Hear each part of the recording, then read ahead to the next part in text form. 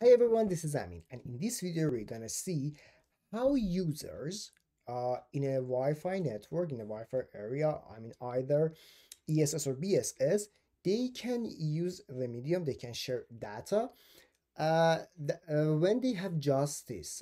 All of them can use in a, like in an equal way, I would say. How with these things, DCF, PCF, and HCF, what are these? The first one is distributed coordination function. The appearance of all of them are that goes back to 802.11e, the year of 2005. And what are the technical terms related to that? CSMACA, carrier sense multiple access with collision avoidance.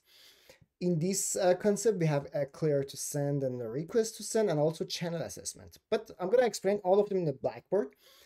Just right now, I'm just telling you what are those, and then we'll see all of them. Next one, PCF, point coordination function. Here we have CSMACD, collision detection, and in this one, we have a contention mechanism. So this is the one that actually deploying of that is a little difficult, and mostly, in access points we have DCF, not PCF, but this is one of the techniques. And the last one is HCF, which is like something like a hybrid function. And what's that? To provide a quality of service. The first one, EDCA, actually it's like an extension of one of the previous ones. We have enhanced distributed channel assessment. In this way, we're going to prioritize based on upper layer protocols. For example, voice has a higher priority, or I don't know, like video, it has the highest priority. These are the things. Or in HCCA, actually, it's hybrid coordination function, control channel access. In this way, stations are prioritized. You can set, for example, your cell phone, your laptop, it has the highest priority to share data. And yeah, these three things. But now we would like to understand them better. Let's go to the Blackboard. I'm gonna just draw something to you and explain them to you. Stay tuned. The first concept is CSMA. In order to explain it and have a better understanding on that, just take a look at these computers. They're connected to each other via a Cisco 2960 layer 2 switch. And let's say computer number 1 is going to share something, some sort of data, to computer number 2. And how this computer will do it, the computer does share some voltages like this in the channel, in the medium. What if at the same time computer number 4 wants to do the same?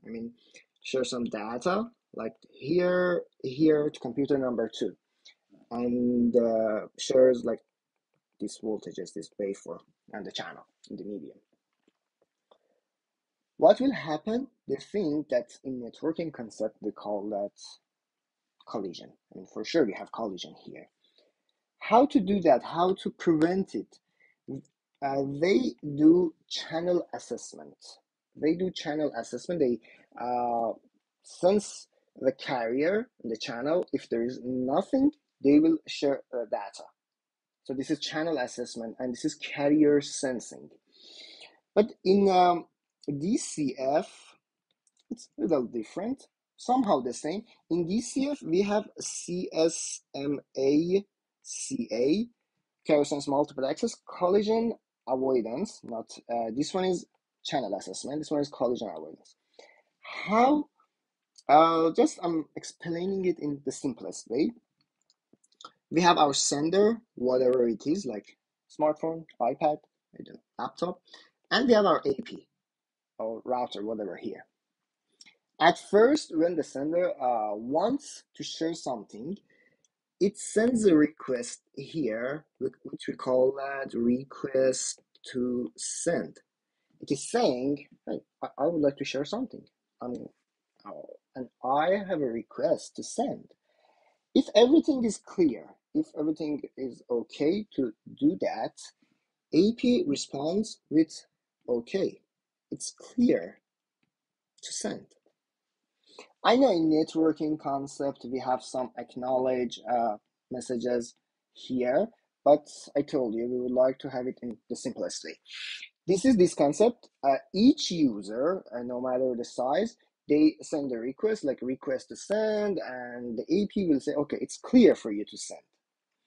This is the way users will manage their medium in DCF, distributed coordination function.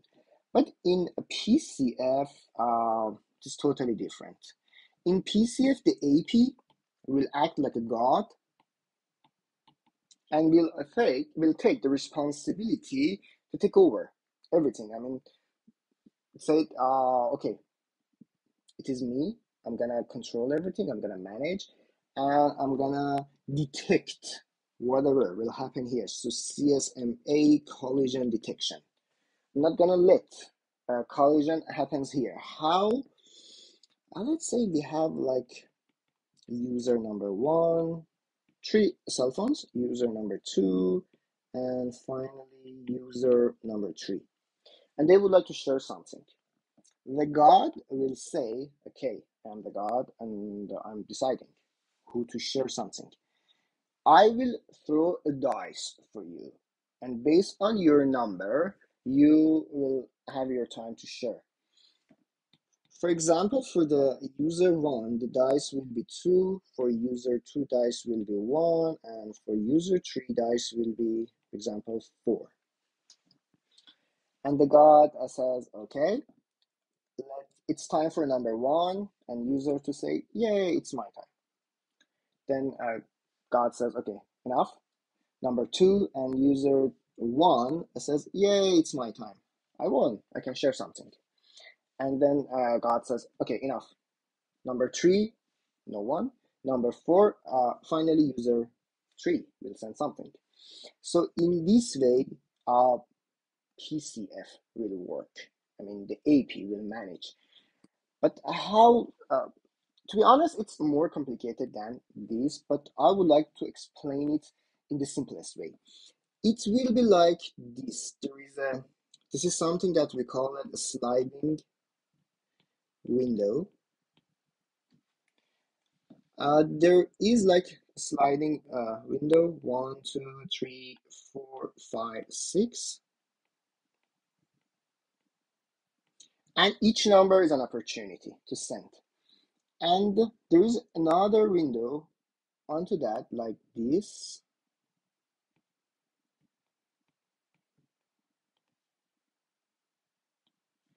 which all of them are blocked, and just one of them is open. This window is on this one, so it will be like this, with blocked sectors. So it starts like sliding. So number one sends, and it slides, then go to number 2, then number 3, then number 4. In this way, each user have the same amount of time, the same amount of band, I mean frequency band, to share data.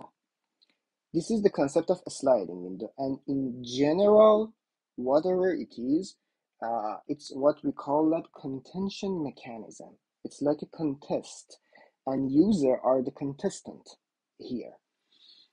And okay, so far so good.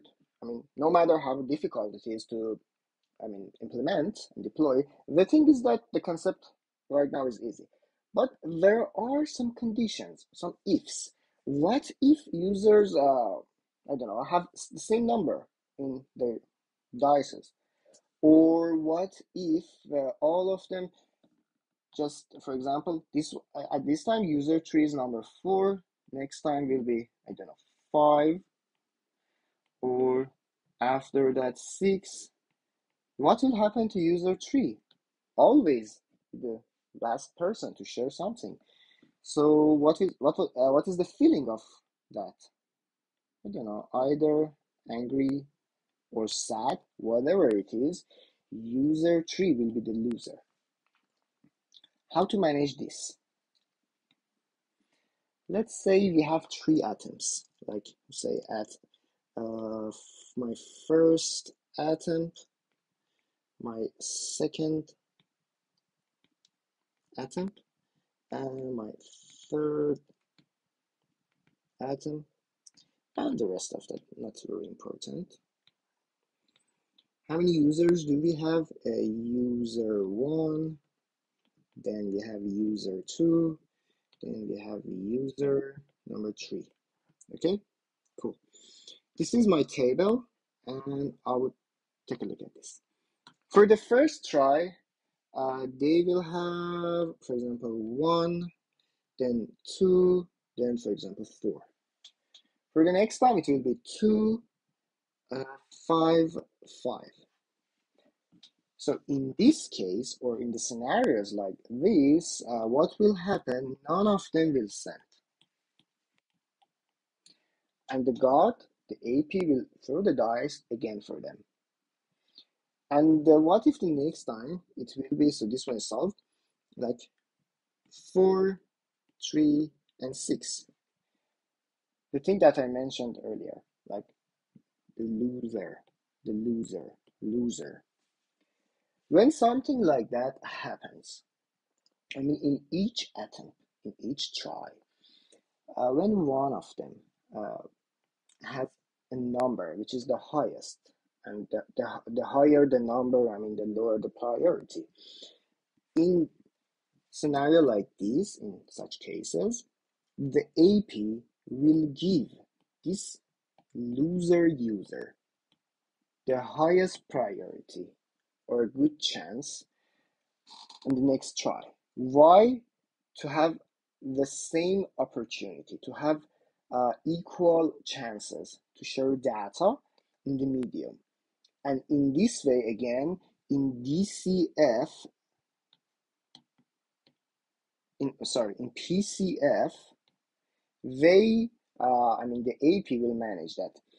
So we can see how sophisticated is this mechanism, is this protocol, and this is why some, actually I would say most of them, not some, between DCF, PCF, and HCF, vendors are mostly reluctant to use this one, and this one is like the best one to implement, and all of them, I would say, are using this one. Okay, cool. This is whatever that I wanted to tell you in this video about DCF, PCF, and HCF. I hope you enjoyed, and yeah, that's it. I hope you like that. If you like that, just show me a thumbs up, and if you like my videos, don't forget to subscribe my channel. Bye everyone. Bye.